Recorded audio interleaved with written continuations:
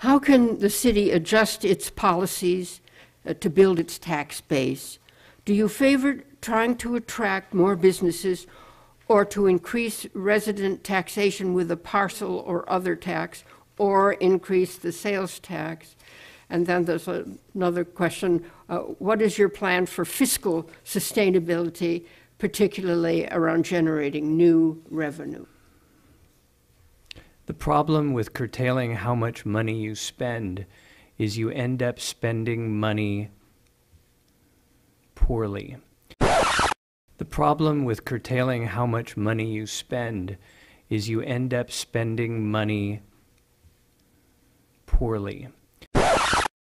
For instance, in terms of public safety, we have, what was it, 2013, 14, 15, 16, we have a 50% turnover in our police because we're paying them uncompetitive salaries. We have a terrific Novato City staff, but they've come to work for us at less than average salaries.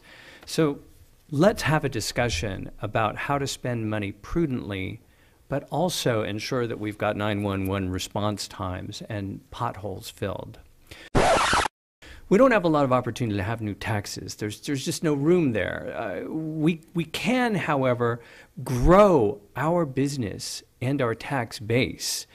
If we have one of the 3 hotels currently on the docket for Novato come in, we get $300,000, $400,000, $500,000 more into the city coffers with TOT taxes.